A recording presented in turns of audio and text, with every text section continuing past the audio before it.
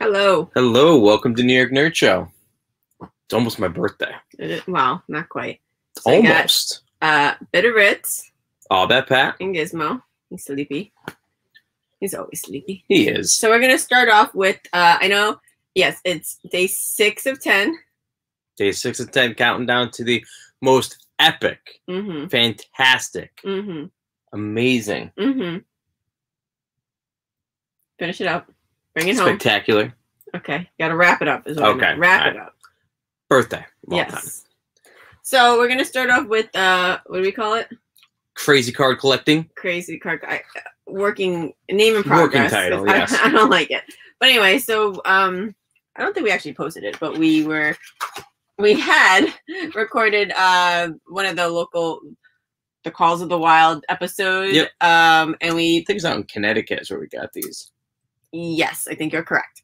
So they gave us a box. We bought the last 3 packs of these are vintage Simpsons. And what's cool is if you look on the back of the box, there's actually like the little informational for shipping. So it actually tells you basically how much the cards cost, which is 50 cents. The category was candy right there. So yeah, this came out, I think they were 1990. Yeah, 1990.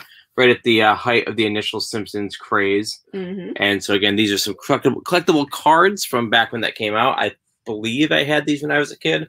Once I see what they look like, I'll that'll definitely know if I had them. I don't remember ever seeing them, but I wasn't really big into cards when I was growing up. I was more into stickers, collecting all the stickers. I had a sticker book. The puffies and the Sniffy. Yep. I feel like they were probably hiding somewhere in like a childhood box somewhere. I think with these cards, if I'm remembering correctly, I think they're framed like a television. Okay, well, we'll find out. We'll find out, exactly. So we're only going to open one of the packs because we won't torture you guys for too long. But we've got 2 Bart Simpsons that say, "Oh, man," and have 8 dynamic cards with 1 crummy sticker. So that's the front, and the back's not too exciting. They're the wax packs. Or we have the Simpson family, which has dysfunctional family right there. Yeah, they don't say that. You said that. The 8 fabulous cards and 1 lousy sticker. So would you prefer to, I feel like since we have 2 Barts, we should open a Bart. But yeah, I guess it's your call. Okay. Yeah, no, so we're going to open a Bart. And these were made in Duria, Pennsylvania. My favorite township of Pennsylvania. Spend many hours there. Made in 1990. Copyrighted by, of course, Fox. 1990, they would put it 30 years old. Wow. Yeah. We're old. Yeah. All right. Oh, you're right. Yep. Nice. So we do have the TV borders, like you said. And the coloring is like, I guess some of the older ones. I don't know. They're so like orangey. I feel like it actually doesn't look too bad in the screen, but to me, it looked really No, yeah, the colors are definitely off, but that's, you know. Yeah, well, it's a cheap, I don't know, printing, I guess. But on the back, they make a puzzle, which I've definitely seen those from older cards. They used to make like puzzles. Garbage pail kits. A lot of the cards back in the day did that. Yeah, so I'm gonna like maybe try to put these in order. Wait, order real quick. Oh, come on. All right, so that way we can have a little bit of the crummy sticker's nice. Yes, all right. Look at this artwork, just to give you an idea. Bizarre, the Simpsons at this point had only been on, I think, for a year. Tracy Ullman prior to that, but so this is probably going to be a mix of art from the Tracy Ullman show. So there's Marge. Like, well, seriously? Crazy. Wait, she looks more like Mo with a wig. She does kind of look like Mo. I would agree with that. Mo Sislak. I can't do his voice. So she says, "Don't forget your lunches." Can you do it in Marge voice? Don't forget your lunches. That's pretty good. Oh, okay. Better than I could do, I think. Bart's Bafflers. All right, let's do this. Ready? So he says, "Pretty hip dude." Bart Simpson, PhD. So the Simpsons' neighbors are A, the Rubbles. That's funny. B, the Quails.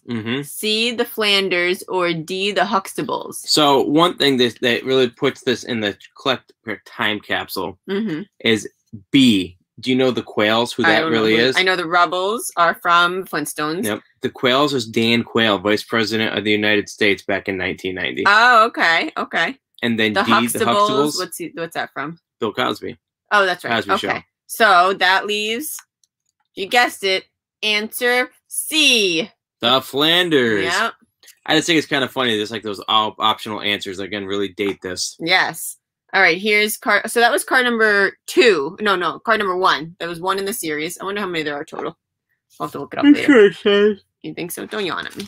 I can't. Yeah, you can look around. I don't think it said. It said very bare minimum on this. That's true. Yeah. Usually cards packs. Well, nowadays they do because there's like more collectability to them, and there's like rare cards and chase cards. Okay. Back then, I'm surprised you didn't get a pack of gum. Yeah. Oh, so that one didn't even have a picture. It was a puzzle quiz. So I guess not all of them have puzzles. All right, number 6, card number 6. I have an announcement to make. I'm bored. Absolutely. Oh, there's a puzzle. There's another quiz. By Gizmo. All right, here we go. Here we go. So it's Maggie's mutterings. Look at her in her little cap and gown. She's so cute. All right. What did Bart learn in Sunday school? A, apes don't go to heaven. B, our dead pets are waiting for us in heaven. C, robots with human brains are in heaven. Or D, ventriloquists meet their dummies in heaven. I'm going to be honest with that. I guess apes don't go to heaven. I don't even know. Ready? 3, 2, 1. Correct. Good job. God, that must have been like a really throwaway line. I don't know what it means. It has 40 at the top. Like, is that from episode 40 or something? No. Oh. That might just be like the 40th quiz that they have in the series or something. No way. It's card number 6. Well, I don't know maybe. then. I don't know. All right, card number 10. Time for our favorite cartoon, Itchy and Scratchy. They fight. Yeah. Another quiz. Maybe most of them are quizzes. Maybe. Bart's Bafflers. What was the other one? Yeah, Maggie's Mysteries No, I know. or whatever. I meant Mumbles. All right, so what was Bart not forced to do in France? A, speak French. B, wear a beret. C, squish grapes with his feet. Or D, be surrounded by frogs. I think I know this one. Okay. Maybe if you guys want to put it in the chat, you're more than welcome to put A, B, C, or D. Yeah, definitely. Feel free to put your guesses in the chat, and we will kind of say if you're correct or not. Absolutely. So I am thinking it's D. I don't think that he was surrounded by frogs. Answer is D. That's what I thought. Because he actually was forced to squish grapes with his feet. Mm. I wouldn't mind watching that one because that was one of the first episodes very early on. I haven't seen that one in a while. And I actually binged The Simpsons on Disney+. I wonder if that one just got removed. It wasn't on there. You fell asleep as you Yeah, because I didn't actually even watch the babysitter one either. So I guess I definitely missed a couple of the early episodes. Yes. Okay, God, so look here's at this art. Homer. He's special looking. Can you imagine? Hold on, let's see. Side by side, a wonderful picture of marital bliss. Yes. Messed up Homer and Marge Simpson. So he's saying, I'm no supervising technician. I'm a technical supervisor. And that's what that face means. Jeez Louise, that's so weird. All right. Oh, Lisa's lowdown. Oh, hit us with us, Lisa. Nice. So, there's Lisa in her cap and gown. All right. What does Marge hide in her hair? A family of happy little elves. B, a bowling ball. C, the money jar. Or D, a nest of spiders. So, Bitterits, I'm going to let you answer this one. What do you think it is? I have no idea. Well, look at it. You definitely know? Of course I know. I mean, I think it's, I'm going to go with A family of happy little elves. It is the money jar. Oh, it is the money jar. Because when Bart gets a tattoo at the mall and he gets taken out, he tries to get the mother tattoo and it becomes Moth. Basically, Marge has to take the money out of her money jar to get the tattoo removed. Why would it be Moth by mistake? So Bart was getting a mother tattoo. Oh, it's in mother. And she saw him in a chair and yanked him out before it could be finished. Gotcha. Alrighty. So the next one we have is card number 21. I don't know if I've been saying all the cards. So, all right, America's Most Armed and Dangerous is on, says Bart to Maggie. Oh, Maggie loves that show. Let's see. Oh, puzzle. There's part of the puzzle. I think that's one I actually showed at the beginning. And you can see, I'm pointing at that. But that's an interesting set. I actually would be very curious what this picture looks like because you have the Springfield nuclear power plant in the background. Oh yeah, with Krusty. And that's I believe that's actually a straight of Krusty the Clown. I don't think it's the Krusty Burger sign. Right. So I'll be curious what that is. Something. Oh, number 33. Don't have a cow, man. I think this is called Call of the Wild. I think it's the one where They go camping. Mm. No, maybe not. They weren't wearing that kind of. I don't know what that is. It must be a Tracy Ullman short, or just an episode, a part of the. We got another set. Bart Baffler. It says Bart's teacher's name is Miss Grumpenstein, Miss Sourpurse, Miss Crabapple, or Miss Grumbleberry. What do you think? Well, I know the answer. How do you not know the answer? If you've ever seen Simpsons, I mean, I used to watch Simpsons more when I was younger. But we'll give it 3, 2, 1. Crabapple. Yeah. Did you know, Bitteritz, that character has been retired? I did not know that. When I think her name was Tess O'Neill, the woman that played Mrs. Crabapple. Okay. She passed away from cancer a few years ago, so out of respect, they retired the character. That's nice. And there was when that happened, it was actually kind of cool, like a really nice thing. Like Ned Flanders, his wife Maud had died in an early episode, right? And then in this one, at the very end of the episode, you see Ned Flanders, and he's basically praying to both ghosts. Right. Sorry. They're fine. You're just hands were in your face. Okay, that's that was nice of them to honor her in that way. This one shows a very very popular saying of Bart Simpson's back in the day. Okay, it's actually, so card number 63. I didn't do it. Nobody saw me do it. You can't prove anything. That was a big part in the Do the Bartman music video.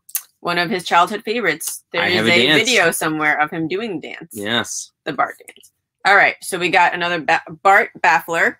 So it says, what was Krusty the Clown accused of? Was it being too subtle, robbing the Quickie Mart, not being funny, the savings and loan fraud?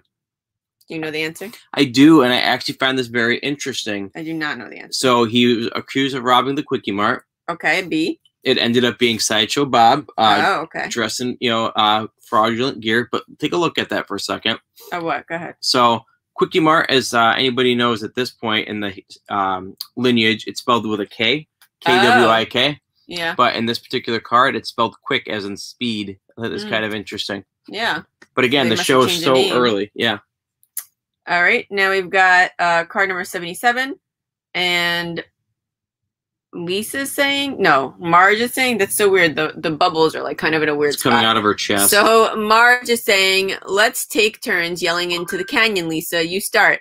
And Lisa says, okay, boring. Very against the character of Lisa Simpson. She would not be finding nature boring. Right. But again. It was early on. Yeah, these are still trying to figure her out. Right. Ooh. Homer's homeroom. Homeroom. He's in a cap and gown. That's a surprise. It might be a kind of moo-moo with a hat. Mm. What did Bart do to the statue of Jebediah Springfield? A, he polished it. B, he cut off his arms. C, he cut its head off. And D, he waxed it. What do you think, Bitteritz? Of course I know the answer. I have no idea. Not to sound crass, but I really like the Simpsons. Well, it's not, crass when you're obsessed with it.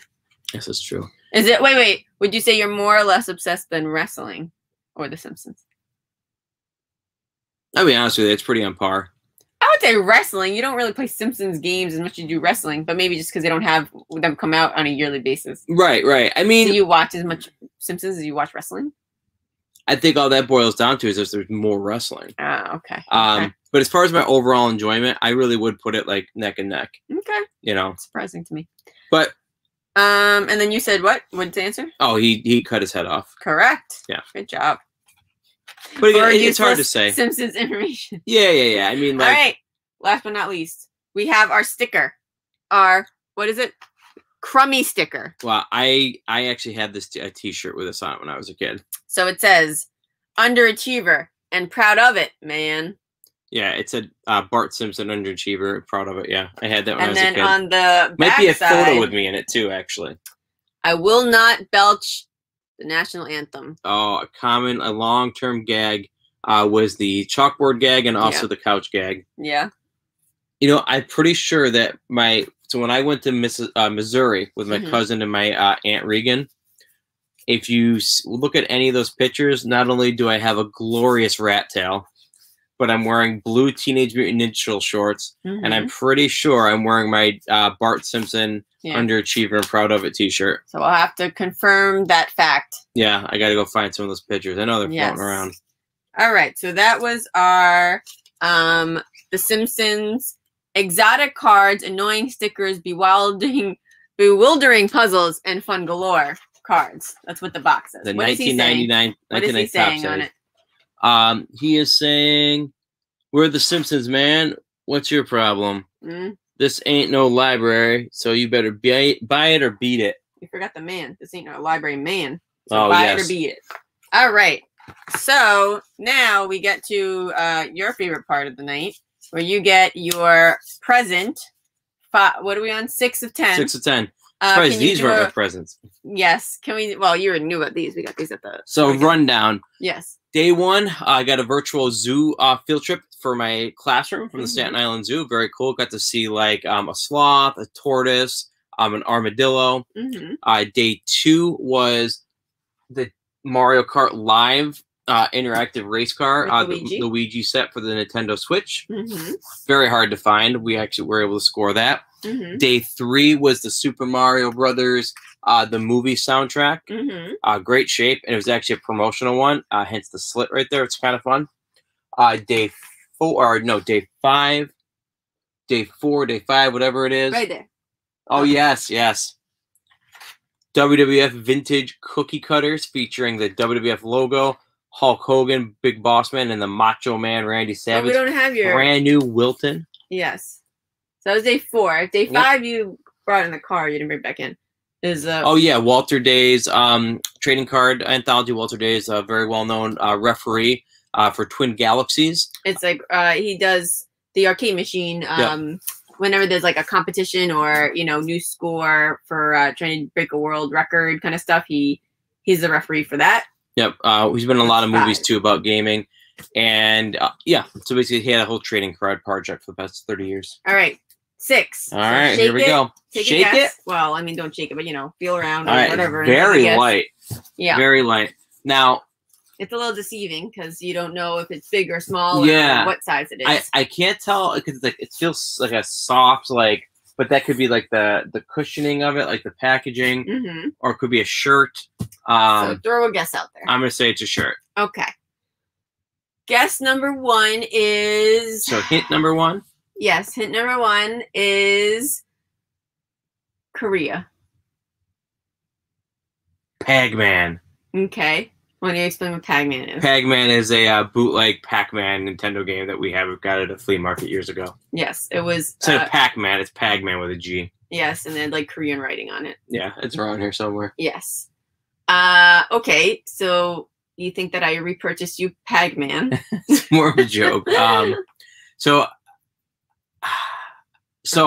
I'll be honest with you. The only thing I think with Korea for real, other than Pac-Man, is it Psy, that Gangnam Style. Oh, okay. So something with Gangnam Style. Okay. Yeah. Clue 2 is, I don't know if I'm going to give it away. Very funny. For Korea? Is Dr. Ken from Korea? I don't know. I don't know why you'd have anything for Dr. Korean and funny. Very funny. Very funny. Okay. So TBS, their catchphrase is very funny. And I believe that there's a Conan O'Brien Funko Pop for him being a K-pop superstar. So that's guess number 2. That's guess number 2. Okay, well, I don't know what to give you as a hint. So why do you open it up? And I'm gonna. I would open from the other side because that's where I taste it. Okay. It's just one in the middle. It's not super. So we should show the other ones. While you're opening that, I'll grab those. Do you want the scissors? Even though it's not that. Here you go.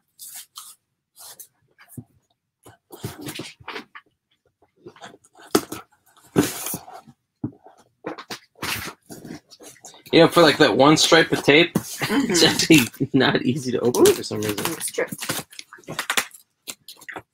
So as he's opening that, he may or may not be correct. I won't admit to it yet. But these are the other Conan O'Brien pops that we have. We got them for 97 cents at GameStop a while back. at the Call of the Wild. This one is a Bavarian one. This is a, I don't remember which one. I don't know. Let's look in the back of these. But I can't say I spent 97 cents on this one. I don't know. This is how they packed it. This is eBay. Thank you, eBay person who smokes cigarettes because it smells like cigarettes. Oh, boy. There you go. Yeah. Conan O'Brien, K-pop one. So I gotta be honest. Like, it's funny because I know this existed, but like I just like basically kind of saw one of these like fairly recently. Yeah. Well, today we saw it today, and it was 97 cents, and I'm like, can you put that back, please? So I figured I might as well just give this to you now, since you basically know I already got it for you. So, but if I hadn't seen that and you said Korean, I have no idea. I should have waited maybe.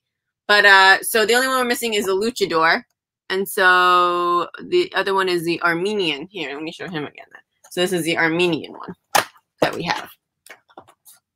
All right, you're gonna show him off? Yeah, it's like crazy. Like we said this in the previous episode too, where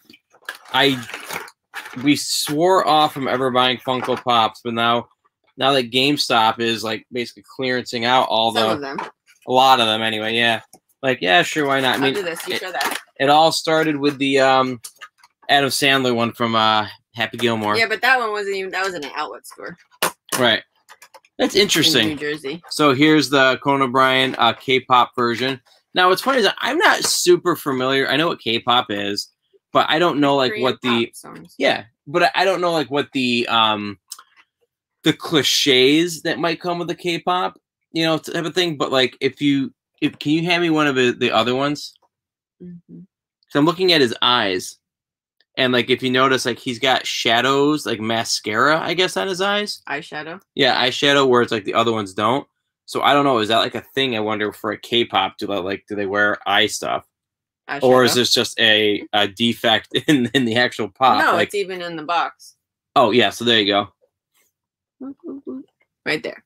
So there you go. Day number 6. Yep. Do you want a bonus one? Sure, of course. I'll always take a bonus one.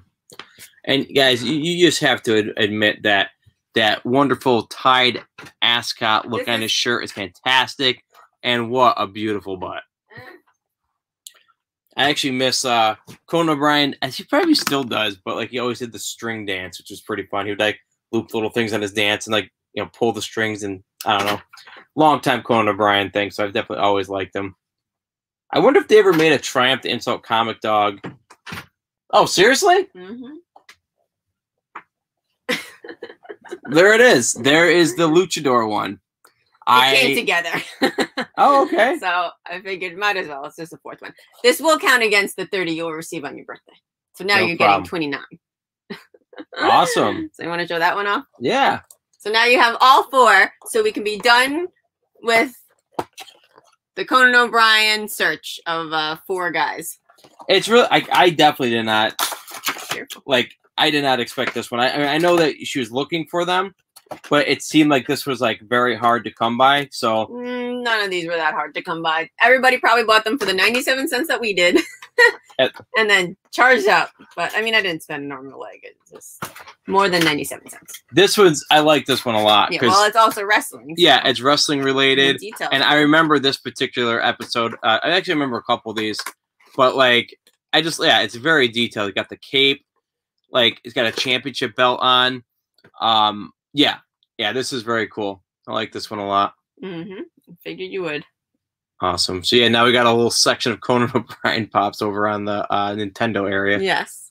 So I wonder if they do make any other characters from the show. I mean, they have, one of our friends was saying, like, something like transforms or something? Yeah, the like multiple Conan O'Brien pops, and they turn into like a bigger Conan O'Brien pop. Have you looked at that? No, I'm curious with that. I'm sure it's not 97 cents, so Right, probably not. But yeah, like a Triumph the Insult Comic Dog would be cool. The bear, I can't imagine they could that Funko would be able to touch that.